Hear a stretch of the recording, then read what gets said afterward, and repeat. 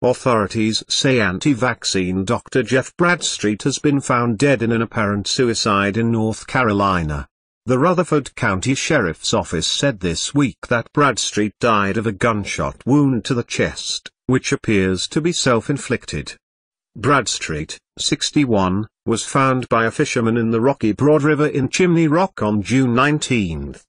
His death came after the FDA and the Georgia Drugs and Narcotics Agency raided his Buford clinic, the Bradstreet Wellness Center, for unknown reasons last week, reports the Gwinnett Daily Post.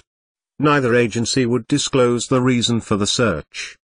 The sheriff's department said Tuesday that a handgun was also pulled from the river. Authorities are still investigating.